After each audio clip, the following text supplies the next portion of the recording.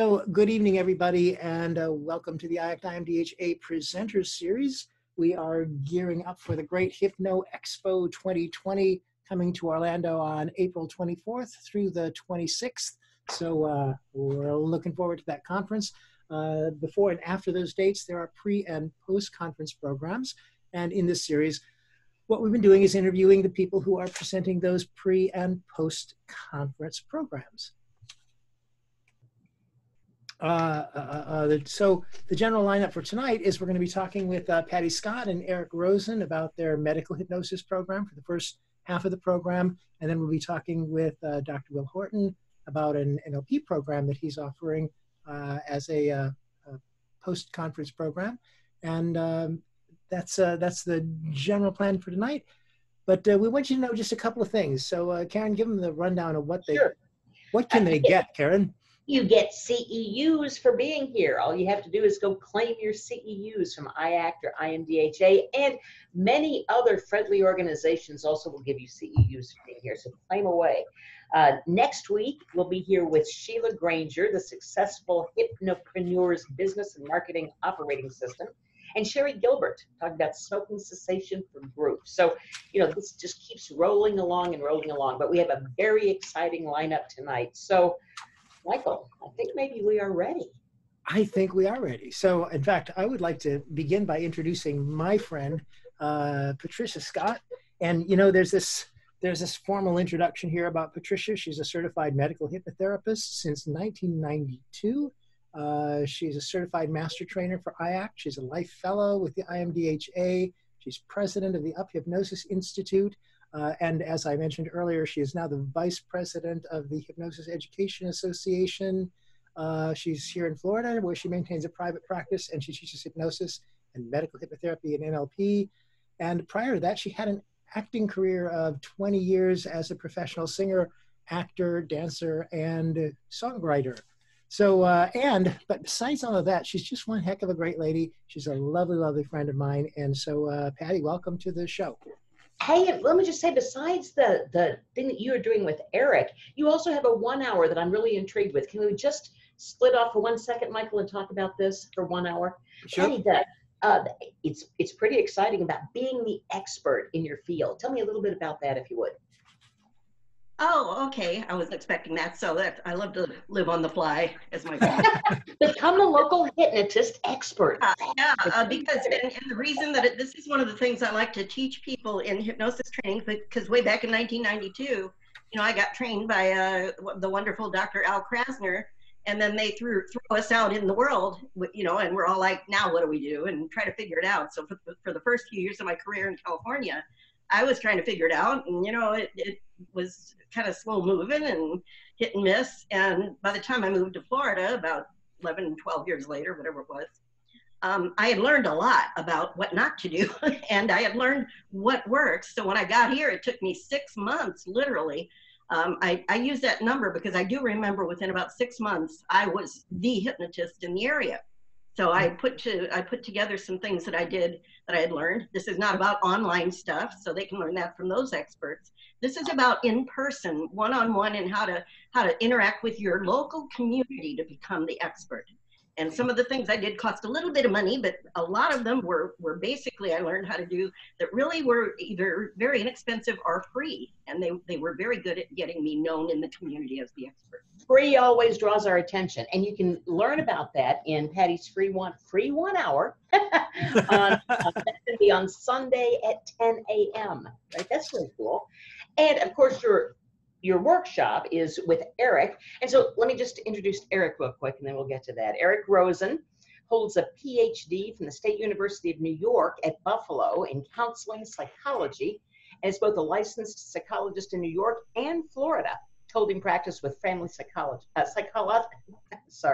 with Family Psychological Services of Palm Harbor Incorporated. Maybe easier for Eric to say than me. We'll test him on that coming up. Providing psychology, psychological testing, forensic work, and clinical hypnotherapy for children, adolescents, adults, and families. Eric is also an associate professor with the Florida School of Professional Psychology at Argosy University, Tampa, an APA accredited school. Woohoo! So Eric, welcome, both you and Thank you. Pat. And Eric, by the way, also has a 1 hour that we're just charging right in here, Eric. So I hope you're ready for us. A 1 hour on a topic that keeps coming up around me in the last couple of months or so. This is really some hot stuff. Trauma-informed hypnotherapy. So as I said to you, Eric, we don't have a lot of time to talk about it, but I wonder if you could just kind of give us a synopsis about what is trauma-informed hypnotherapy for people who don't know, and tell us about that. Sure. Well, it's very much in vogue. Has to do with identifying people that need help, that are dealing with trauma. And they call that field trauma-informed care. So what I have done is put together a workshop that looks at how to help people that may be dealing with some elements of trauma. And for many hypnotherapists, and whether you're certified or licensed, it doesn't matter, you're going to find people that are coming in dealing with insomnia and panic attacks and heightened startle response and nightmares, and that all fits with trauma. So we're going to roll up our sleeves, learn about some of the models and the techniques that can help these people. Wow. Very cool. Great stuff. That's going to be exciting. So then now we are here, of course, to talk about the medical hypnotherapy program that Patti and Scott are both doing together. So I'm just going to put out the first question here. I don't know, between the two of you, you can arm wrestle or whatever you need to do to decide who this question is best for. But just first of all, just who is your workshop designed for? Who's the ideal person to take your workshop? Well, I'll start off, I guess, and then we can let Eric answer as well. But it's basically the 2-day that we're offering on the 22nd and 23rd, the pre-conference, the Wednesday and Thursday, is designed for people who are already trained in hypnosis. So we're not going to teach people the very basics. So they have to be familiar with the basics of hypnosis, obviously, and anybody that's interested in working with the more medical or clinical side of the process of hypnosis, which, in my opinion, is always affected anyway when people come in, and to work with doctors' referrals, which can also be a great referral source to build a practice.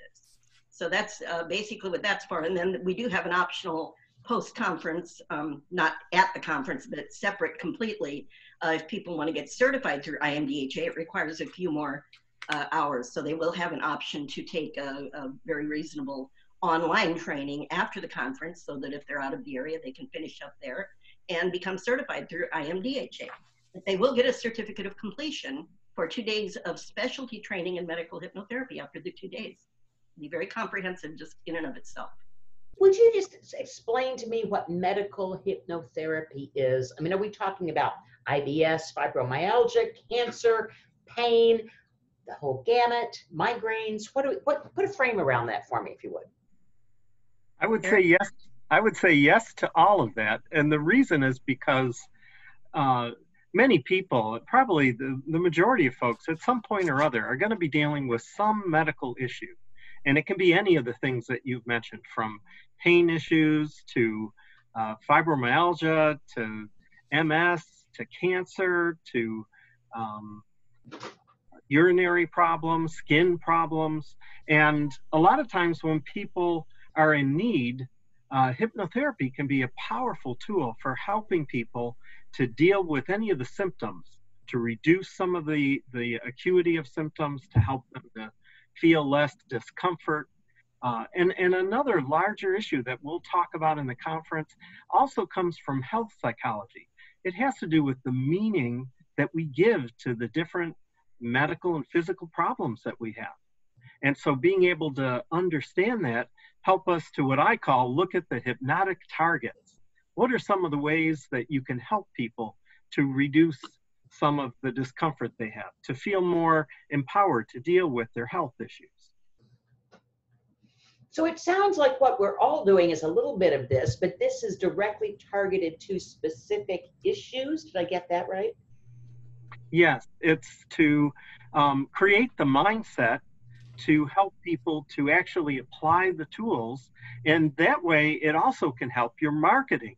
So that way, you can reach out to other providers, to other people in the medical field, and be able to offer some of what hypnosis can be a help with. again, we're not intruding on what the medical field does. We're actually creating a complementary integrative service. And in fact, if you go online, you will find that the Mayo Clinic actually makes use and touts hypnotherapy as one of their integrative complementary services. So it makes sense for us as a profession to be able to offer the skills we have in these areas. Nice, nice. In fact, Mayo, as I understand it, has been involved with hypnosis for a long time, which is a pretty cool thing. So I'm curious, and I kind of like to humanize all this. It always helps me get a sense of who it is that I'm working with, and so I'm wondering what it is that got both of you interested in doing medical hypnotherapy in the first place. Well, I'll go ahead and start, I guess, because I got into hypnosis many years before I became a hypnotist. Didn't know I was going to be a hypnotist for all those years I was in show business.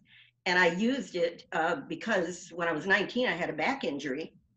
And I started getting some intuitive, if you will, inner signals that what the road the doctors were going to send me on wasn't one that was going to be right for me without having any evidence as to why that was accurate.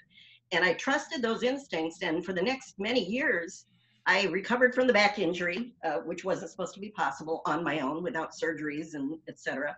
And then I started using it for a myriad of other things during my years in the entertainment field. And fixing a lot of curing and fixing and staying healthy and controlling weight and a bunch of things. So I think a lot of people come to this field kind of the way I did, having done something either intuitively or by reading some books on mind-body type therapies and wanting to learn more about it. So that's really what brought me to, and my first hypnosis training, immediately I went to Arizona and started studying the medical, and I just got hooked immediately because it is, the tools are pretty much very similar, but it is directing them, as Eric said, and definitely working with doctors as a partner, as a team, part of that team. And again, our goal is to help there be more people out there comfortable with working with medical hypnotherapy so that they can become part of a team in a clinic or in a doctor's office or in a medical facility or hospital. And that's part of what we're hoping to do too, is just spread that good word and let people feel more comfortable knowing they have those skills. And I would say that in working with Patti, what we discovered even in our trainings and teaching hypnosis is that we encounter people that are coming in typically for one type of help, and then we discover that they are dealing with IBS, or they have an impending surgery coming up, or they have some pain issues. And to be able to expand how we can help people, it becomes a smorgasbord, a menu of all these different ways that we can apply our services, which as a practice opens up the audiences that you can help. It also allows you to be able to reach out to other medical providers to help. And in our workshop, we'll also go into countless examples of how you can apply these. I'll give you one. I was working with a fella who came in, was having impending surgery coming up, and was having a lot of anxiety and fear about it. So we did some hypnosis and some future pacing to help them to be able to face the surgery with confidence. And we know from the research that when people are more relaxed and calm, they actually heal faster. Their experience of coming with the surgery and recovery can be so much more pleasant. So I did that, and then also did some hypnotherapy with some pain they were having, used a technique that you will learn in the course having to do with calibration. And when the person walked in, they actually were limping into the session with a cane, sat on the couch. We did the hypnotherapy induction and the techniques. And when they were done, they stood up, and actually the fella started like pushing his leg vigorously on the floor going, "This is supposed to hurt." And so he said, "It doesn't hurt." And I said, "Well, that is miraculous. That is fantastic." And so what was most fascinating was a week later, the primary care doctor called my office asking for more cards. And the reason is because what's happening in the field with opiates is that there's been a real movement and recognition that with the opiate addictions, that primary care docs are not, and other pain specialists, they're not relying as much on pain medication to that extent. And so we have a ripe, wonderful opportunity as a profession to step in and offer what we do. Nice, nice. So Patti mentioned earlier that people had to have, of course, a basic understanding of hypnosis already. That you're not teaching a hypnosis course. But I guess I'm wondering, is there any particular level of training or any amount of experience? Should they be somebody that's kind of seasoned in hypnosis, or not really for the 2-day, because the 2-day training, they just need to have a basic knowledge and understanding of hypnosis. Of course, it's helpful if they have some experience, but that particular specialty, when I started my medical training, and one of the reasons I thought this was appropriate is because I only had a very basic course in hypnosis, and I was able to grasp the fact that I could expand it into the medical issues. Nice. And so for that, and now for the certification, since it is through IMDHA, it is required that they have at least a 200-hour training, right. With an appropriate organization, hopefully IMDHA or IACT. And so that's what's required for the certification. But to do the 2-day Wednesday and Thursday class, as long as they have the rudimentaries and they can follow along with basic hypnosis language, they will be fine. They will be able to follow just fine. Great, great. Patti, will you also cover, I know that your 1 hour is marketing, and Eric mentioned that you'll talk about some marketing and working with doctors. It's good marketing. But will you also address some of the issues? I know a lot of hypnotists who are really touchy about touching anything medical without a doctor's referral, without working with a doctor. Will you also touch on those parameters, how to get a doctor's referral and how to work with those doctors? Absolutely, because it is required in most, I believe all states and most countries, because we will be sometimes we're dealing with people. Last year I had people from Hong Kong and Australia and places. So I always encourage them to check with their local, rules and laws, or check with IACT and IMDHA. I'm sure keeps track of all of these things as well, can be a good source for that. In Florida, I'm very well versed in Florida law, and I was in California. It's pretty much the same there. In most states here, you want to have a doctor's referral. And frankly, even if I didn't require a referral from a doctor, I would still enjoy getting it, because when you help one of their patients with a problem they're having, you're making the doctor's job easier. And that will only help you to get more referrals from that doctor. So let's say for weight loss or weight management, they like to call it, or weight control, generally we don't need from the state of Florida or most states in America a referral from a doctor. Now, if it's obesity, that's a clinical diagnosis, actually, and we don't diagnose or prescribe anything, so we would get a referral for that. But again, if I'm working with weight loss, generally people that have had chronic weight problems, which is usually they don't come because it started last week to a hypnotist, and they're going to have a problem that's got some history. Usually they're going to have some other health issues, obviously, that are that weight has been affecting through the years. Mm-hmm. So it really behooves us to get that referral so that we can then connect with the doctor and interact with them and say, I just found out from your patient, it's our client, unless we're a medical doctor or we're licensed to call them patients. And that, I just found out that they're also having problems with diabetes, or with pain in their joints, or with sleeping, or some other issues that might require referral. And so that way I can interact with them even more easily and get the referral to expand what I'm doing with them. And that makes the doctor very happy, because our job is to educate the medical profession. Maybe doesn't even realize in most cases that a hypnotherapist can help with these types of things, these peripheral issues as well. Nice. That's a great takeaway. Are there other things that people will take away from your workshop? Well, I think one of the things, to piggyback on what Patti was mentioning, is that we also do get into something called the scope of practice, meaning that we also talk about what is ethical in terms of offering some of the services around medical issues. In other words, an example would be that we cannot guarantee or create a promise to people that we will get them off a medication.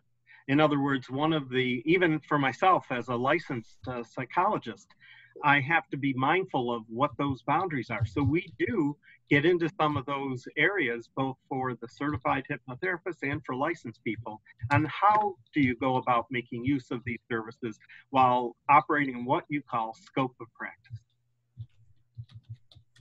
Cool. Yeah, very cool. So, I guess I was wondering also if there is or will be specific techniques that are recommended that you say go down this path. Will you talk about storytelling? Will you talk about metaphor?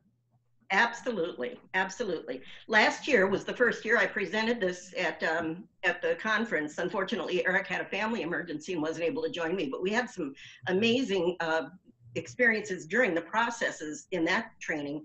And there was one gentleman actually that had, I didn't know it at the time until we started doing the exercise. He had a headache, a very, very bad headache that he said he had had it all day, right? And this was later in the day that he told us this, because we were doing this exercise after lunch, I think it was. And we were practicing a pain relief exercise. And I walked up while the two people were practicing and kind of stepped in because he mentioned he really did have a terrible headache, was having trouble focusing. And we did a little 5-minute process. And I got to tell you, that was the best advertisement for the training right there, because evidently he didn't train with me originally. None of the people had actually. And in his original training, they hadn't really covered some of these even simpler pain relief type processes. And he, at the end of the little 5 minutes, looked at me and he said, that was absolutely amazing. And he was just blown away that his headache was gone. And I talked to him later and he said, he was just blown away. And so even people who've been trained, I'm finding out from other organizations, don't sometimes cover some of the things that I take for granted because they were covered in my trainings and in the ones that I give in my institute here. And so we don't want to take that for granted. And sometimes the simplest processes, and again, because it's a 2-day training, we're not going to do extensive, but we cover things, how parts therapy, timeline techniques, regression, the different techniques, the library technique, which is one of my favorites that I learned many years ago, how all these can be adapted because they all include elements of most of the techniques that most people are familiar with, at least the elements of them.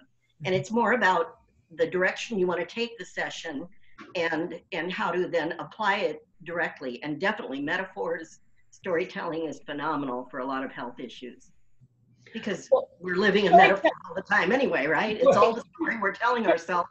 And we just help them to change the story they're telling themselves. Absolutely. And storytelling is also a great way to sell a workshop. So I'll bet you both have a success story that you're willing to share with us about how you've used medical hypnotherapy to create a miraculous success. How much time do we have left? Besides my back injury, I keep forgetting to mention this, but I have to show up. For the last 20-something years, I've been using no anesthesia whatsoever for all of my medical my dental processes. Started out with things like fillings and crowns, and most recently, about a year and a half ago, I had oral surgery, which the anesthesiologist told me I would not be able to use hypnosis because it would interfere with the controlling the blood flow, which I knew was baloney. So I fired him and had my dentist refer me to another one. And I went through an entire oral surgery in the top front of my mouth all the way across, 2 bone grafts in the top of my mouth, and then 7 crowns, several sessions with the dentist, plus the oral surgery and all the follow-up, 0 anesthesia. And I'll bring the letter that the anesthesiologist wrote to my dentist about how he has new faith in his blood pressure and in hypnotherapy. And that's that I fixed my eyesight with hypnosis. I could go on and on and on about what I've used it for personally. And I believe in walking the walk. So, a lot of hypnotists they forget that they know how to do this for themselves, Right. How about you, Eric? Well, I actually had a referral from my primary care doctor on an individual who was dealing with a second round of cancer after many years. And with the cancer, the individual had lost their sense of taste. And for most of us, taste and smell is really how we connect through our senses with foods and so forth. So that can actually affect your appetite. You can have weight loss, and it can actually also be associated with depression. So I actually did hypnosis with the individual and was able to, after one session, that person, I said to him, what would you, if you could, at the end of our session today, have some taste or experience that you could go home and then start to enjoy whatever that food was? And they said, well, it was a peanut butter sandwich with jelly on fresh bread. And so I used the hypnosis to bring up some of those strong ingrained memories that we have of food and taste. And during the session, they actually were able to experience the sense of taste for that. And they didn't, it was all in their mind. They went home and they had a peanut butter sandwich on fresh bread. So they were able to start to eat again. Wow. So You're making me hungry, Eric. I know. That's cool. Power of the mind. I was just thinking, somebody told me once that I had no taste. I'm thinking maybe I should come to you for a session. But we'll make sure not to leave a bad taste in your mouth. There you go. There you go. Yeah. So this is a wide range of issues that that can be treated using medical hypnosis, and that's the lovely thing about this. So people that are considering your program, I want them to really keep in mind the breadth of what becomes available as they step through. I mean, I don't know how to say this metaphorically. I'm thinking that your workshop is a doorway into that domain that that people can venture further out once they've done that. So I can't help but ask this of Patti, because I've got to know. Do you have something special? Are you an exceptional hypnotist that you were able to do this for yourself? Or can this be taught? I mean, can just regular people who walk in, because I don't want people going into their dentist and saying, oh no, just do me, I'll use my mind. It's something that they have to be taught, right? I never try to talk anybody into doing anything without anesthesia, first of all. I am a trainer, so I felt the obligation, even before I became a trainer. I was a hypnotherapist, and I thought, I know these techniques, I know other people have used them and they work. So I felt like I needed to be doing them. It's a great way to practice. We're our own guinea pig. And here's the other thing. Every hypnotist, anybody who has a desire to do this work and that has some decent training, can definitely learn how to do all of these things. And if they aren't doing it for themselves, and I just wanted to mention our training, I'm kind of glad now that it's at the beginning of the weekend, because I am a lifetime student. We are always evolving. I've been doing this for 28 years, and I'm still feel like I've got so much to learn. I got to live at least to 230, just to get old. But going to these conferences every year is part of why I feel comfortable with all these things. And these conferences are amazing to interact with people like Michael Watson, Karen Hand, and Will Horton, and Dan Cleary, and all these amazing people that have been on these calls, and so many more, and new ones that I'm meeting every year. So to be able to interact in between sessions and after hours, which of course is my favorite, don't tell anybody, but and you learn so much during the day, but then you get to pick people's brains in the evening. Hypnotists love to talk about what they do. So I always, since I started, have taken advantage of that. When I realized they love to talk about it, I was learning a lot during the after hours. And so to me, that's, you can take this stuff online, but when you're there, to me, it's like quadruple or 10 times more educational, just being around the people and interacting and hearing these stories that you don't have time to give maybe in a 45-minute lecture or a 2-day training. But by the way, there's something I'd like to clear up, and that is that, as Patti said, anybody can learn to do these things. But the thing that I want to clear up is, and she is an exceptional hypnotherapist. Thank you. Yeah. So I'm just curious. And by the way, I just might mention that we've got about 12 minutes left altogether before it's time to introduce Will. So if anybody that's listening has any questions or anything like that, you can just write in the chat box for one thing. That would be one option. Or you can even put a question mark in the chat box, and then we'll know that you have a question, and we'll open up your microphone. That would be another way to do it. Or you can wave wildly as long as your camera is on, and we'll probably see you doing that, and we'll know that you have a question. But in the meantime, I just want to ask about the future. What do you think is the future of medical hypnotherapy? Where is this all headed? Eric, you want to? Well, I think there's a growing recognition that people are also becoming more empowered as active participants in their own wellness. And hypnosis is a beautiful technique because as we're trained, all hypnosis is self-hypnosis. And what I do is I help people to learn how to do it for themselves. And basically people then, They don't have to be afraid of the process. I would even say for people attending our workshop, do not be afraid of learning and stepping into using this, because I think it will help others and expand your practice. Oh my goodness, I think people ought to know how to do this stuff, even if they don't intend to do medical hypnotherapy. Because just as Patti said before, she was in a workshop where a guy had a headache. Well, if you got a client who walks in and they have trouble focusing or being in the session because they've got a headache, how nice is it to have a technique that you can help them with that? Testing first so they don't have a brain tumor, we know, I get it. But I'm just saying. Let's have a referral. Right. But how nice is it to help somebody do that, just as we would help somebody relax if they come in stressed out from traffic, right? Yeah. It's just using Right. our tools to advantage. And that's the bottom line. When I first went to my first medical hypnosis training, it was with my ex-husband who had lymphoma. And the reason I went was just to support him. I fell madly in love with it immediately, not knowing that I was even qualified to learn that stuff. And I learned very quickly, yes, it is applicable and you can learn it. As long as you have a desire to help people, you can do these things. And again, we know that whether it's a medical, what they call physical, emotional, or energetic, for the energy field thing, people, everything affects everything else. So somebody comes into us. I had a guy who came in one time to quit smoking. And he quit smoking, and then I saw him, gosh, it must have been a few months later. He came to a class. And when he came to my class, I found out he came up to me and he said, I did great. I haven't even thought about smoking. And all of a sudden he says, there was something else that I didn't expect that I got from that coming to you to quit smoking. I said, what was that?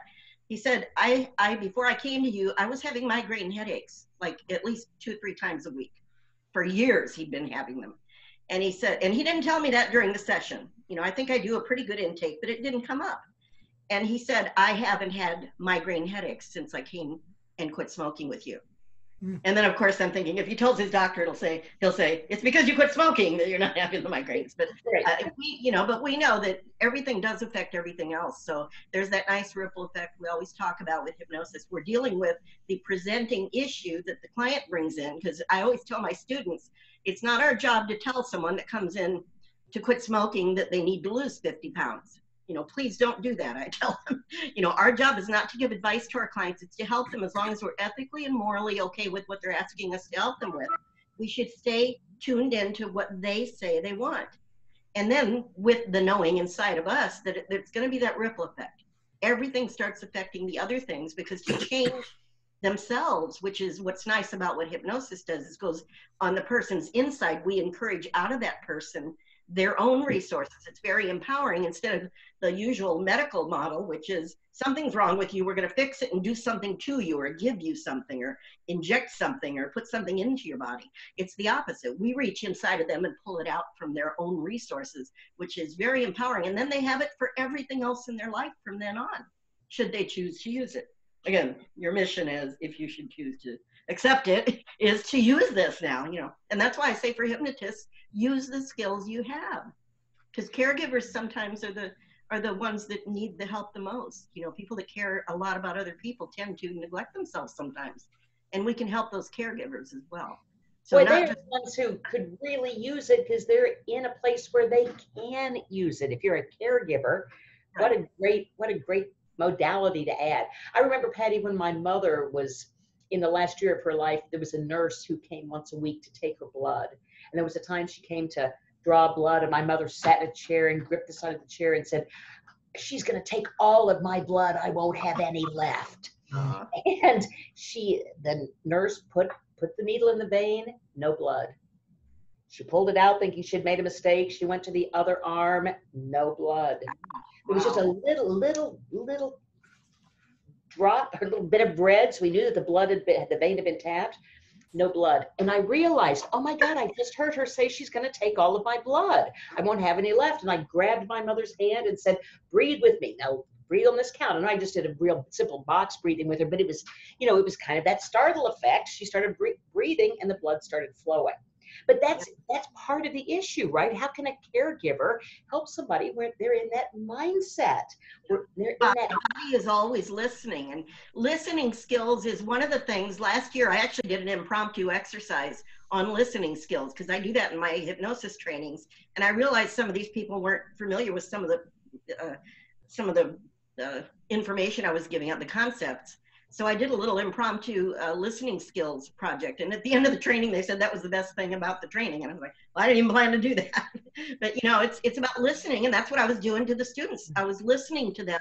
And my mind said, we need to do something on listening skills. And it ended up being very helpful. So we're also flexible with the students that are there to make sure they get something that they want that can give them a quality of value for being there. It's not a canned cookie cutter training, and I don't ever teach that way. Michael knows this.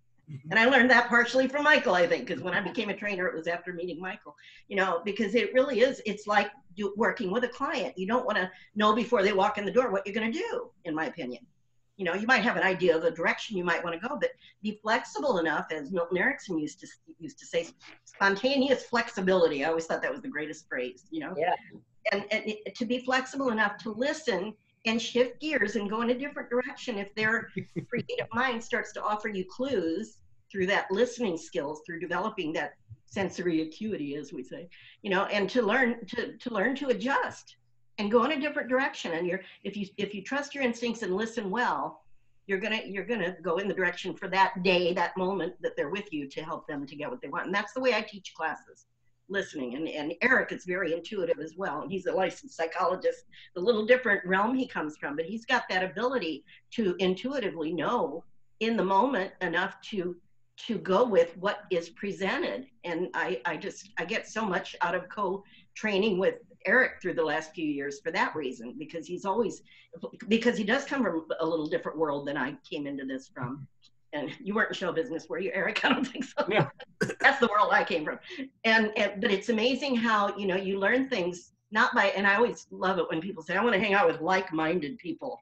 And I always think, well, one of you is redundant then. If everybody you're hanging out with is like-minded, what can you learn from anybody? And what can anybody learn from you? I understand it's not quite that, but the linguist that Michael has taught me to be, I hear those kinds of phrases and I say, I want to hang out with people that think really differently than I do. I might actually learn something by being open to other ideas. That's why I hang out with weirdos more and more often. I think that's helpful.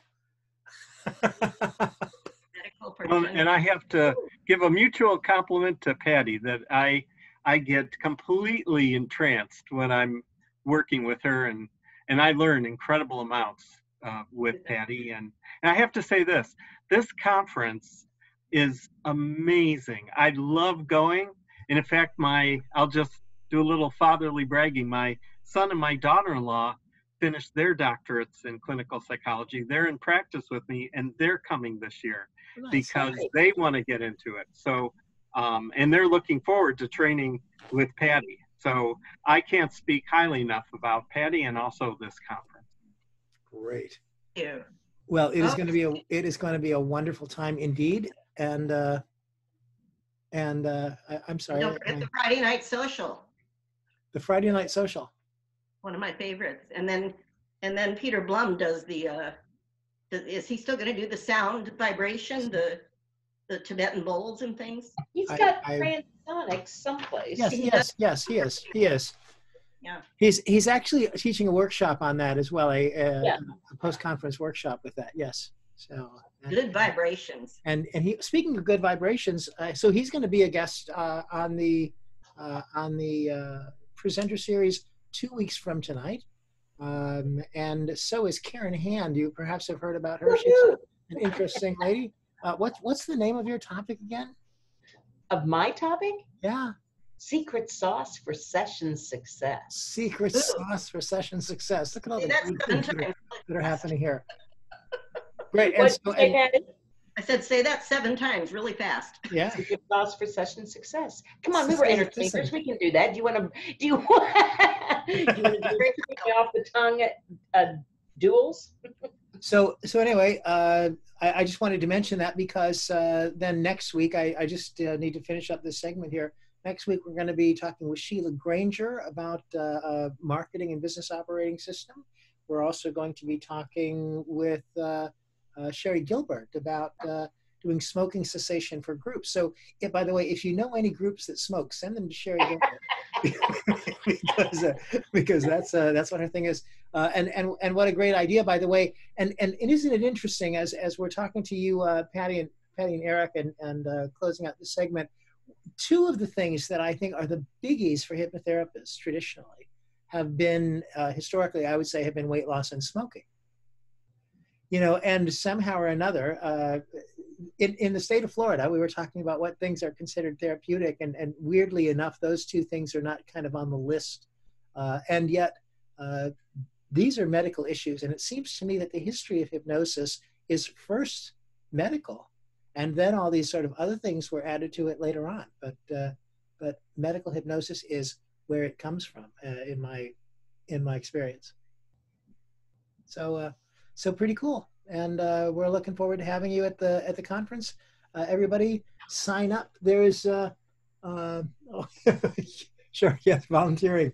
Will, by the way, mentioned, and it's in this segment, he mentioned in the comments that there is a nice pilot program, or a new pilot program coming out for Medicare for general practitioners, and that they will want a hypnotist or mindfulness trainer as part of their protocols as well. Yeah. So another thing that that will become available to the hypnotherapists, and particularly students of Patricia and Eric Rosen, who attend this medical hypnotherapy program at the IMDHA conference in beautiful Orlando, Florida, April 24th through the 26th. Their program is actually Wednesday and Thursday, the 22nd and 23rd of April. Beautiful time of the year here in Florida. If you're from someplace that's cold, you want to get down here and enjoy. Look at this. Just yeah. Isn't it marvelous? So come down and join us in Florida. So Patti and Eric, thank you so much. We are at the end of our time, I'm afraid. And but we're looking forward to your program and seeing you in Orlando. So thanks for being with us. Thank you, Michael. Thank you. Thank you very much. Looking forward to seeing you both. Yay. Bye. Bye-bye. And so if you're on the camera, you can give a nice applause. Just like Yes, that. yes. Thank you, Will. So now we are going to open up another microphone here. My goodness, for our good friend, Dr. Will Horton. Oh, he's done it himself because he knows how to handle those sort of things. That's right. Oh yeah. So Karen, who Not is my this first fellow? rodeo. Yeah, who is this cowboy? Hey, Dr. Will Horton. And I don't think he needs any more intro than that, Michael, but I think you said you wanted to do some introductions. What I do want to say before we get to that, if you don't mind, and you know, I don't want to tip him off anything. I'm going to sneak in with a question here before he gets started. But what I do want to say is just a reminder, you can get CEUs for this performance. You can go to the IMDHA Mind Matters Forum or even the website and get your CEUs for this. Even if you're watching the recording, you get CEUs for it. It'll also be posted on the virtual chapter for recordings. So I think those are the announcements that we need to make. We are recording, just know that. Yep. And CEUs are available for being here. So go to your association's website and claim your CEUs. And we did announce our next week's folks. So let me say hi to Will. First of all, Will is the one guy. The funny thing is, Will, and we just did this a couple weeks ago when you were a guest on the Galaxy of the Stars, and I just mentioned that you're one of the folks that I have known in hypnosis since the days of ASCII characters on an internet screen, and way back in the early 90s or the late 80s or whenever the heck that was.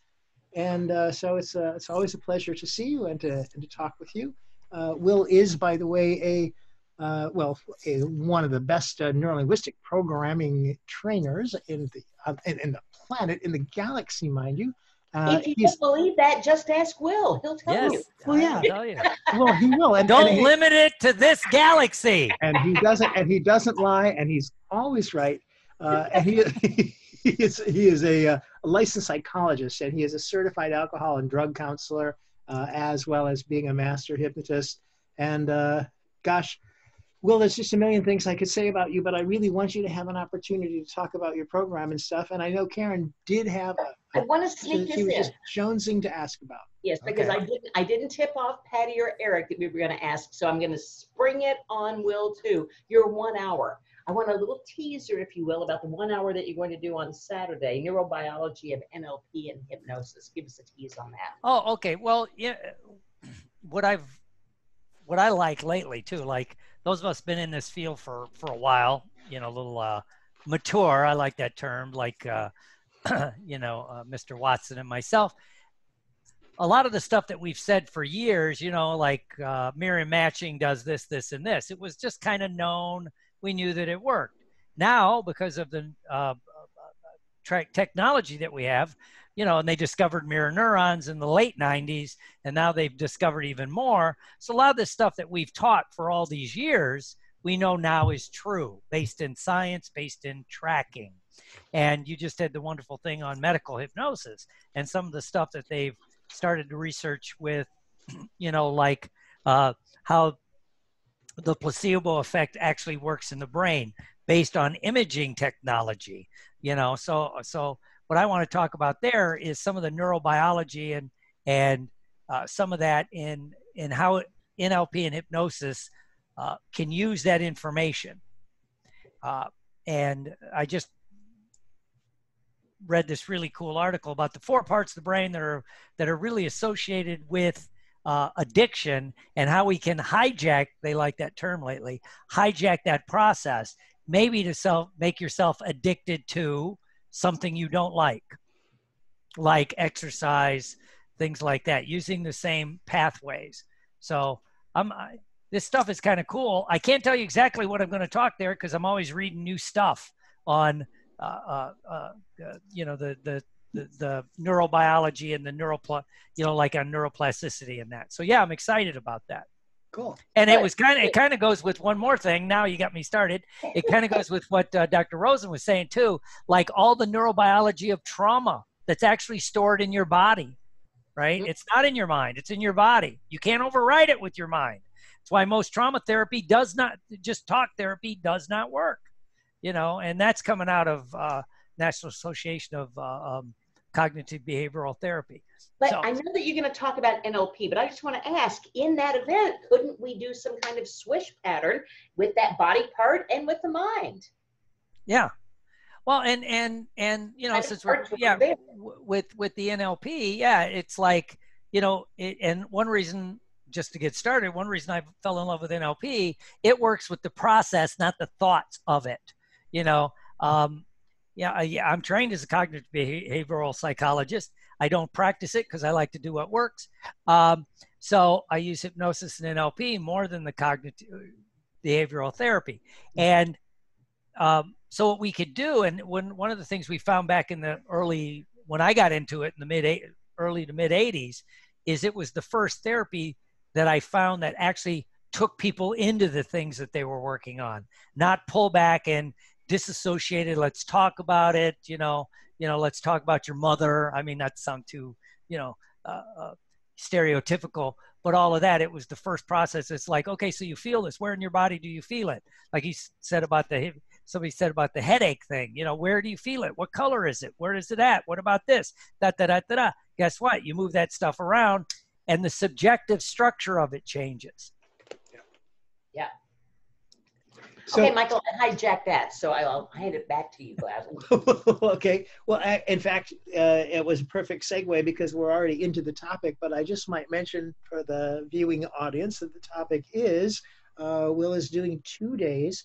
The basics of NLP for hypnotists and therapists is Wednesday and Thursday, the 2 days prior to the conference weekend. So that's the 22nd and the 23rd of April. So y'all want to be there for that. And Will, you've been telling us really what it was that sort of drew you to, or that you found so attractive about NLP. So the question that I was going to ask is similar and a little bit different, and that is, well, so why are you doing this 2-day essentials of NLP for hypnotists? Good question. Really, it boils down to when, and you can relate to this, Michael.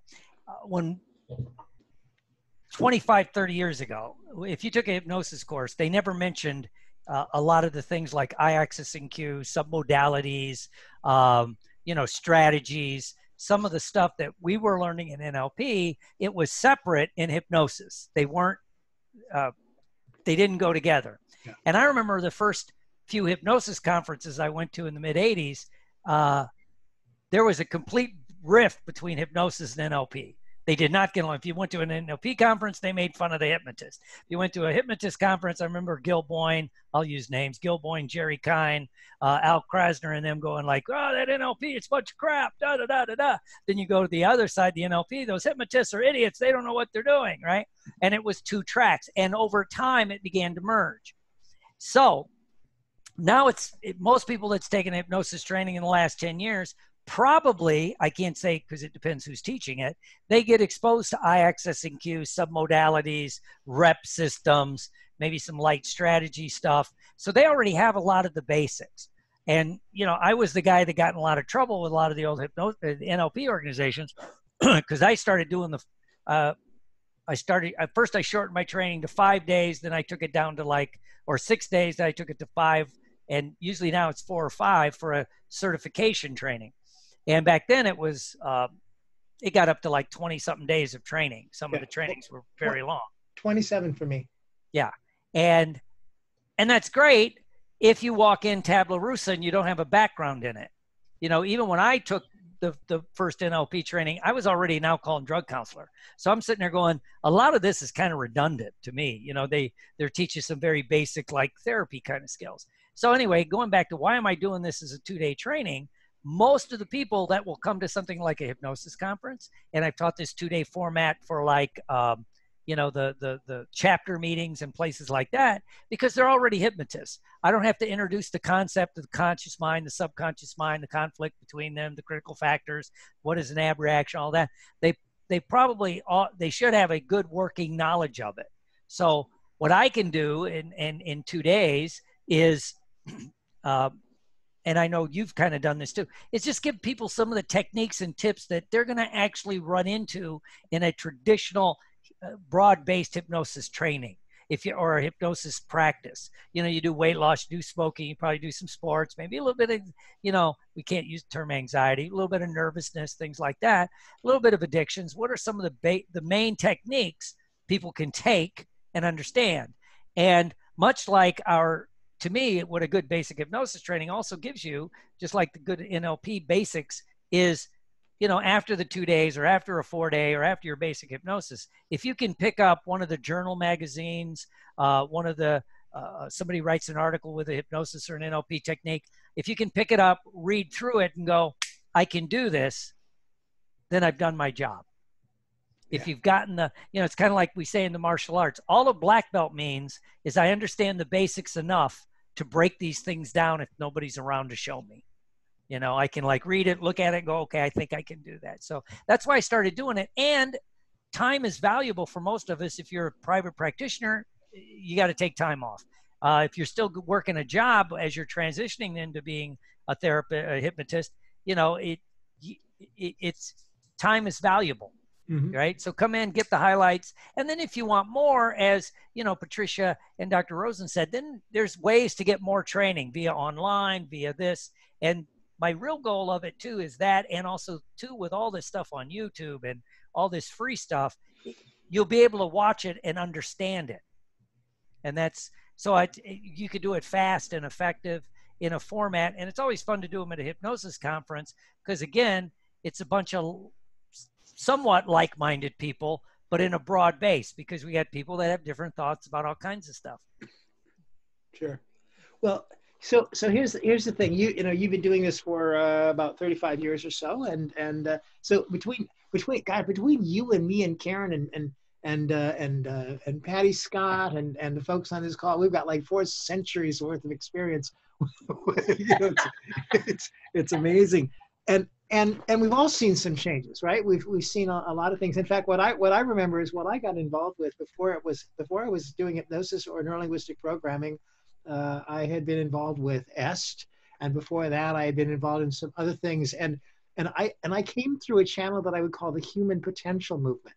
And now And now, you know, we go to conventions and conferences, and it's all of these different things, and it's about marketing, and it's about the internet, and it's about the whole landscape has changed so dramatically. So what are some of the things that you've really noticed as being significant changes in hypnosis in this period of time, or Okay. NLP?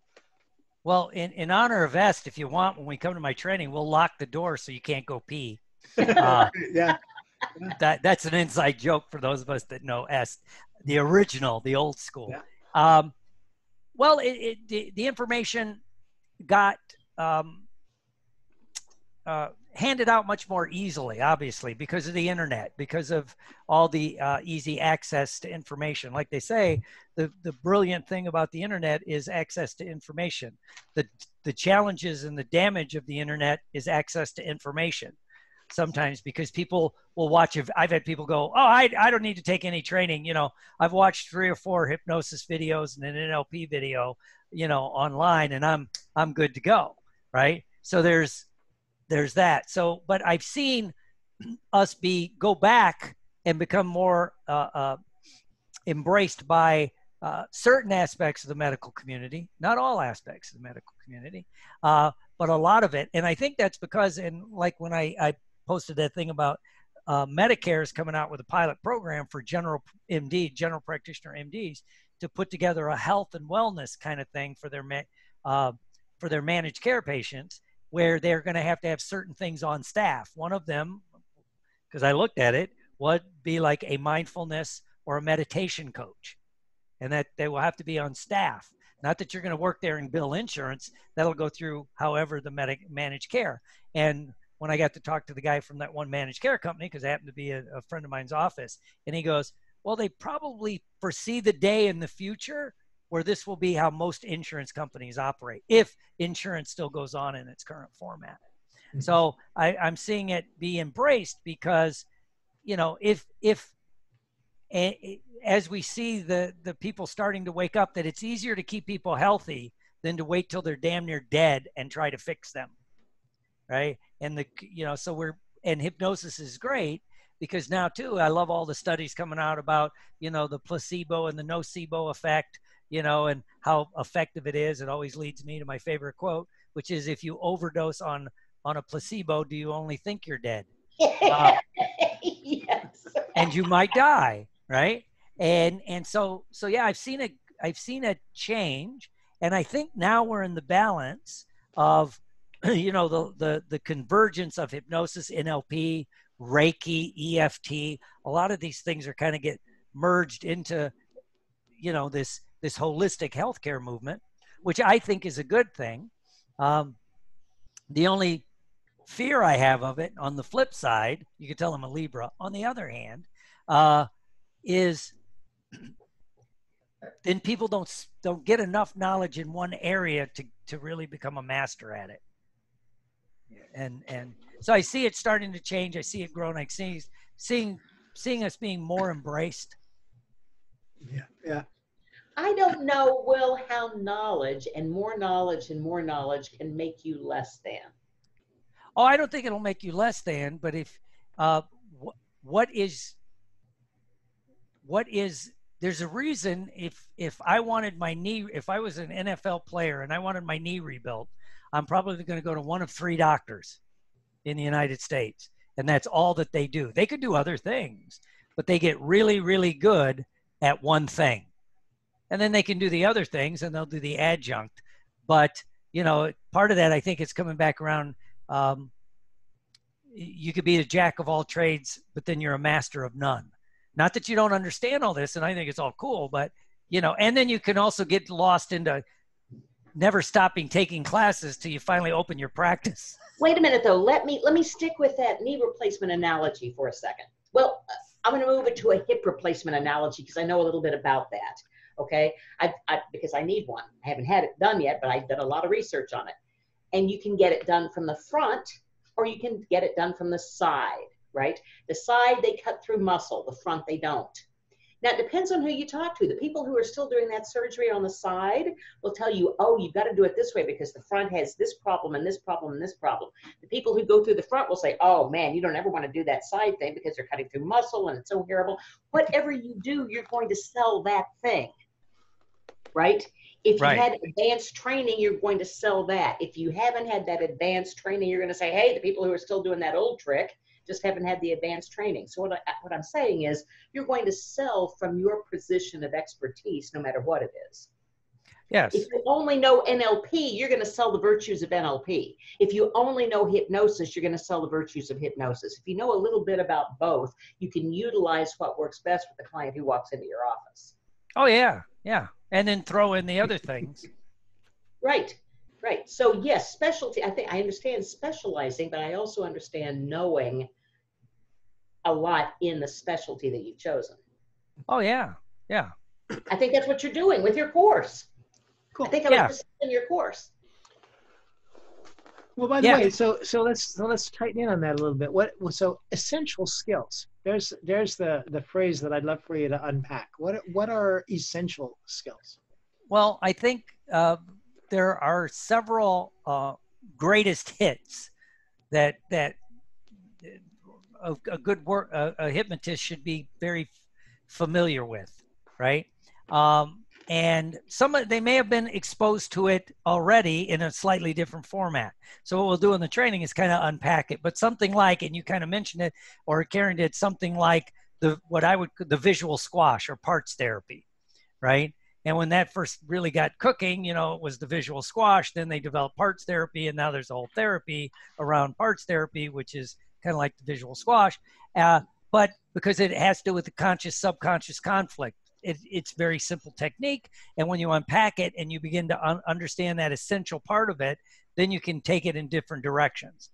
So that would be like an essential skill. Another one would be the classic new behavior generator that a lot of us love, right? And I remember when they taught it at Bandler taught it when I was there, and everybody's like, isn't this great? And I go, it's called Theater of the Mind from Maxwell Maltz, but let's not go down this path.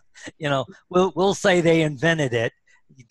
They slicked it up and made it easier to do. Because again, what NLP did was take a lot of these techniques and broke it down to make it easier to replicate. Yeah. So, so like when they studied a Milton Erickson or, Maxwell Maltz and some of the things that he had in there, they condensed it down and made it easy to duplicate. And I always throw Maxwell Maltz in there because he's the unaccredited one of the big guys that helped start NLP, in my opinion, because they studied his techniques. So things like that, and new behavior generator. And of course, one of my other classics is that I love is the phobia technique, because you can run with that in several different directions, from mending a broken heart to helping people retire. When I first moved to Florida, I didn't realize how valuable that little technique would be to help people comfortably retire, especially if they got thrown out of their career early, like that we see when companies downsize. You're using theater of the mind for that? No, that I use the phobia technique. Oh, okay. Yeah. To help change it. So Will, you mentioned earlier that there was a time, at least, and I think there's still some of that around, when people thought that NLP was one thing and hypnosis was something else. And so every once in a while, I'll have a person that's talking to me about something, and they're a hypnotist, and they'll say, what do I do in a situation like this? And I might refer to something from NLP, maybe something like the phobia cure. And I'd say something about, well, you might want to consider this particular pattern, something they were aware of. And they say, well, so you mean I stop doing the hypnosis, and then I do the NLP, and then do I do an induction again after that? So what we're finding is, of course, they're not two different things. And the question is really about how to weave NLP into the hypnotic work that you're already doing, and or how to use hypnosis in order to make the NLP more powerful and effective, rather than one and then the other, right? Right. And yeah, I'm always amused. Somebody goes, so when do you do hypnosis? When do you do NLP? They look at it, it's a binary choice, right? And or somebody say NLP is a great tool for your toolbox. One of the things I never back off of, because I firmly believe it, NLP is not a tool. it is the toolbox that once you understand how to use it, you could be a cognitive behavioral therapist. You could do rational emotive therapy. You could do 5-path. You could do whatever that is would fit in an NLP framework, because it's how to gather information, how to practice your rapport skills, how to listen, you know. And another thing NLP is not given the really good credit for is the whole brief therapy model in psychology. If Dr. Rosen was in, I'd ask him now. That actually that was really pressured by NLP coming on the scene, going, well, what do you mean it takes 6 months to get therapeutic relationship established with your client before you can start therapy? You give me 6 sessions, we'll do some, I don't want to say damage, but we'll do some work with the guy. So the whole rapid therapy, you know, fast transformation therapy has its foundations in NLP. In fact, there's one running around I see, it's real big in Florida, it's other places, it's supposedly all this breakthrough stuff. And I listened to a lot of it and I'm like, wow, this is like a basic NLP training from the late 90s with a lot of much more clinical words thrown in, you know, rather than just regular English. They would, they would use the psychological terms. So yeah, they go together, you know, from how to gather information and all that. But just what you were saying, if one believes that it will take 6 months to develop rapport, then by God, it will. Oh yeah. If you can change that limiting belief to rapport can be built. I mean, here's a great quote, a way to persuade somebody. That the research shows that in an interview situation, the boss who is interviewing a prospective client can make their decision in the first 3 seconds of you walking in the door. Their decision's already made before any words are spoken or anything else has happened. That's what the research shows, that it really in the first 3 seconds of the encounter is when a decision is made. So you've got 3 seconds to build rapport. You don't have 6 months. And if you go into it with the frame of believing that it has to be instant or it has to be quick or it can be done quickly, then it can be done quickly. Yeah. Right? Well, and there's 2 things too. It's like a lot of that old therapeutic model was built when people had the insurance that wouldn't question once a week for six Right. or 7 months. Yeah. You know, you didn't have to do the follow-up notes. But I love your thing about the instant thing. Patricia and I can relate to when you have to audition, when she was singing more and you have to audition, you kind of knew the second note, whether you got the job or not. I mean, Right. It doesn't take 6 months or 6 hours or a whole song. yeah, you don't have to do all 16 bars. They've made their decision. Right. Good analogy and way to talk about that, don't you think? Yeah. So Will, you mentioned a number of sort of standard techniques from NLP, things that people know about, like the phobia cure and the new behavior generator and things like that. Are there any kind of new techniques that along? Because you seem to come up with new stuff all the time. I see you online. Yeah, well, and I got too much time on my hands. Yeah, I'm coming up with different, like, you know, because when you look at how it was founded by Bandler and Grinder, who studied those other guys, and then we go back and we look at, like, you know, Milton Erickson. You know, everybody goes like, we need, you know, who trained Milton Erickson in hypnosis, right? You know, who trained Dave Ellman in hypnosis? We could go all the way back, right? We could go to Orman McGill. Who trained Orman McGill? They were experimenting. They were trying things, and they saw if it worked. They duplicated it, and they made it better, and they kept going. And so one of the things I've started to do is try to develop some newer techniques, because you and I talked at one of the conferences that we're still doing the best of the 1980s. Yeah. Right? Some of those essential ones I talked about have been around for a while. That's great. But I use my martial arts analogy. A front kick is a front kick is a front kick, right? Sure. But can we learn how to do a spinning back kick? Can we learn some of the other stuff? So what are some of you get the basics. Let's learn some of because the people that are learning from us are going to take it to the next level. Hopefully they're going to keep going. And so I'm trying to come up with different things based on how we think different now than we did in the 80s, based on technology, based on some of the information we have.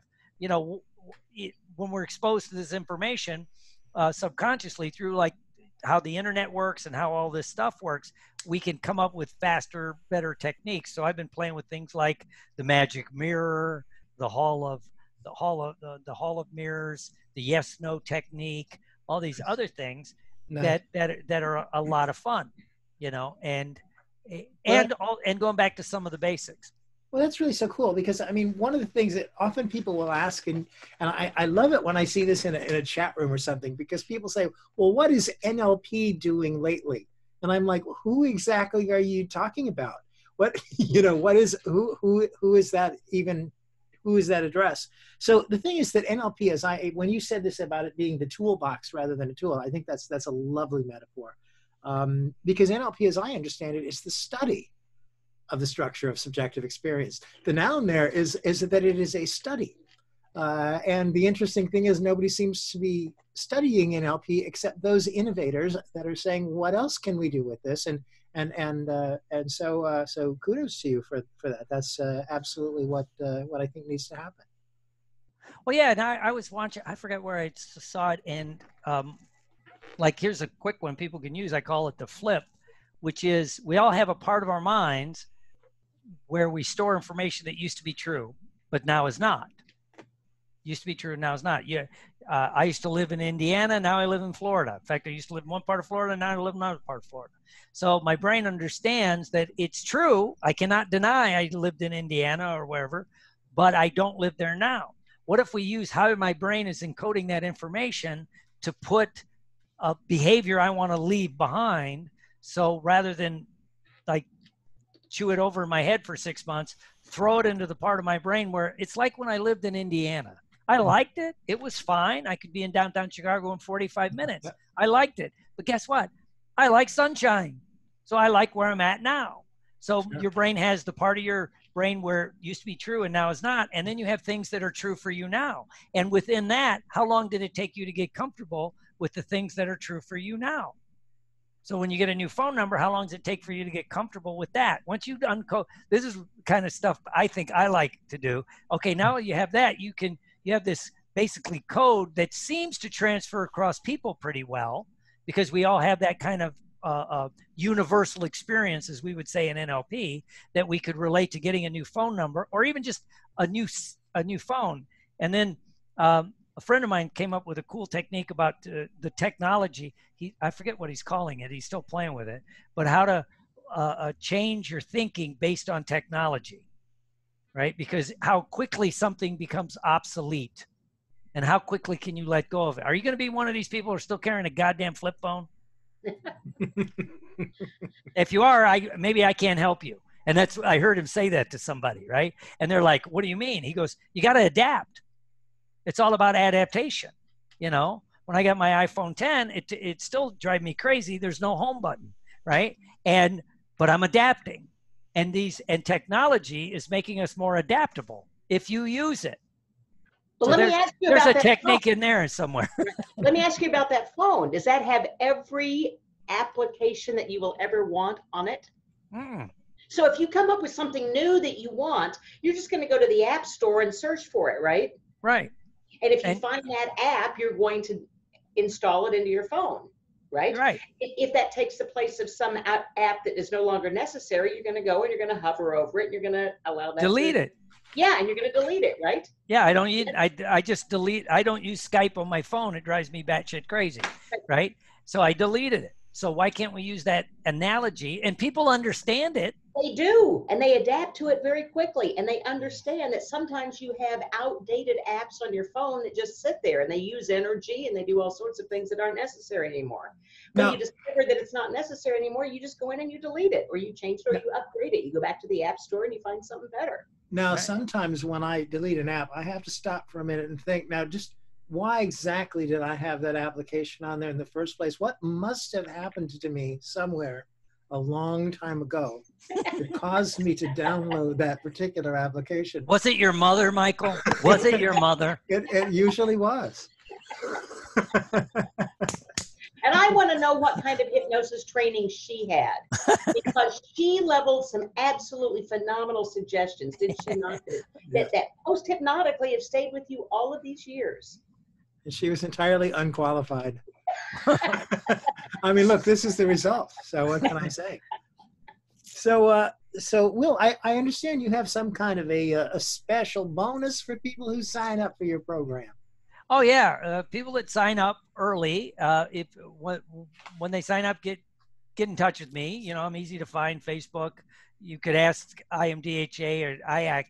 They'll give you my contact info. Let me know you signed up, and I'm going to give you a choice of one or two. You could choose one or two online programs that I have. Right, one of them in the process of updating my addiction program, but I'll get you the one I have now. So if you want to study addictions, or one of the other ones that I have, so you can follow up on the information. And for people that listen to this, if they get in touch with me and let me know they listen to this online, let me know, and I'll send you a copy of one of my books, the Quantum Psychology book. I'm here live. Can I get that Quantum Psychology book? Yeah, let me know. So by the way, Will, how can people get in touch with you? Well, usually you could call your local police department because my picture's somewhere on the wall. Oh, tough crowd. I'm here till Friday. It's NFNLP, stands for the National Federation of Neurolinguistic Programming. And that's about the third longest continuous NLP group out there, by the way. You still have the society. The American board's gone through some morphs. So, and NLP Comprehensive is pretty much gone. So, you know, how do you become an old timer? You just hang around and don't die. That's it. Yeah. But it's been around quite a while. So you can get in touch with nfnlp.com, or my best email is Dr. Will Horton, DrWillHorton @gmail.com. And I'll get you a copy of that book. It'll just be an ebook, you know, like a PDF. I'm too cheap to send the hard copy. And, you know, even though my wife loves hard copies. You know. Well, will you have your books at the conference? Yes, I'm ordering extra ones. Yes. And all, yes. And so do you have in your head a list of all the books that you're going to bring? Mind Control, Persuasion Engineering, or not, that's Bandler's thing. The Secret Psychology of Persuasion, the Quantum Psychology, the Addiction book that I have, the Ultimate Fat Loss for You book that's just being released this month, and Habits for Success, my new book, the other new book. And by the way, one person on the call, Miss Mary Beth, took my training a while ago. So I'm seeing some names I know, and I know other people have sat through some of my stuff. So I like the 2-day format because it's fast. You get the highlights, and then people can decide what do they want to do with it. You know, where do they want to go? Do they want to go study timeline? Do they want to go study this more parts therapy with it? So it's a great intro overview. Yeah. You know what? The interesting thing I found out about that, Will, though, is just an introduction to some of these techniques is often enough to get somebody started. And if they have the foundational level, they can upgrade their hypnosis practice so much with just those essentials that you're talking about. And they may not want to do a deep dive into NLP, but having those essentials will upgrade their practice. And we're gonna spend a couple hours on hypnotic language, how to use waking hypnosis language. Nice. So speaking my language. Nice. So if there are any questions, by the way, I don't know, I have about 6 minutes left. If you've got some questions you'd like to ask Will, by all means, either raise your hand in the participants area. And yes, I really do have horses. So those aren't rental horses. You rent them every day for the video. Yeah. Or like they do on the, you know how they bust people when they're taking the selfies and it's all bullshit. Yeah. Well, I've seen you in your cowboy hat, but do you walk around in chaps? Only on Friday night, but let's not go there. Okay.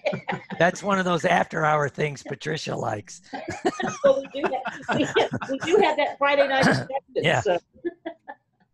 Well, hopefully by the conference, excuse me, I'll be able to wear my cowboy boots again. I've been able to wear cowboy boots for 4 months. Wow. Do we want to ask why? The torn Achilles tendon. Okay. Yeah. Wow. Listen, by the way, forgive me for doing this, but Patricia Scott, you are still on here. We are just a couple minutes away from the end, and as we're wrapping up, I realized that I got Will's contact information for everybody, and I apologize, but I didn't ask how people can get in touch with you. So open up your microphone, Patty, and tell us how can people get in touch with you. Oh no, you got let me open up your mic. There it is. Oh, there it is. there it is. Oh wait, hold on. Oh yeah. Okay. And Are you playing ironically, with me, Michael? Patty was just asking a question about how to do more training. So Patty, while you're on, you can ask that too. It's a confusion technique, but that doesn't work with me because I start out confused. Okay. Uphypnosis.com. UP, like look up in the air. Up, everything's up with me. Uphypnosis.com. That's Right, all they need right. now. And Patty, go ahead and ask Will your question because you wrote it. Yeah, well, because I've taken a lot of trainings with you since 28 years ago, and it's always so valuable. I was wondering for people who might want to go ahead and get certified with you in NLP, would this training be a precursor, or would it help them like? Oh yeah. What I've been doing lately, yes, good question. What I've been doing lately for people to take the 2-day, I just did one, and several people there go, they want to learn more, so that I have it on home study, which is the cool term, right?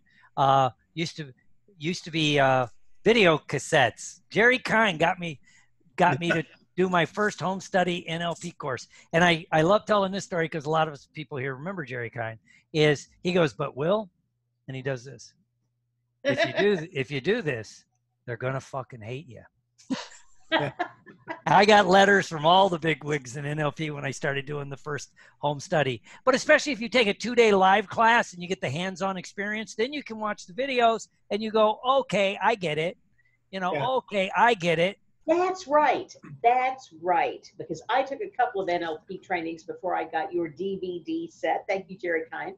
And that's when I said, I get it. So because I still do some certification trainings, but I'm really starting to like this 2-day format, to tell you the truth. And then have people do some follow-ups, maybe, come in. Of course, when I lived up by where you were, Miss Karen, I would do 2.5 days, then a few weeks later do 2.5-day follow-up. So. Right. Well, all right. We are at the end of our time, so I need to just make a couple quick wrap-up announcements. And Will, if you and Patty will hang out just for a minute, then we'll be able to give you the. Wait, did you give your contact information? I'm sorry, I know Patty did, but with you? Yeah. Yeah. It was drlove.com. No, I'm just kidding. NLP has a bad enough reputation. Oh yeah, that's true. So let's just remind everybody, Karen, CEUs are available. Go to IACT IMDHA website, claim your time, tell them you. Even if you're watching the recording, you get CEUs. Yeah. Because later on, when you're asking yourself, now, what did they talk about? Well, you'll have a chance to check it out again and make sure that your memory was correct. Next week, again, is going to be Sheila Granger. Her topic is the Successful Hypnopreneur's Business and Marketing Operation System. I love the word hypnopreneurs. I think that's pretty good. And Sherry Gilbert's Smoking Cessation for Groups. So please be there. It's going to be a great time.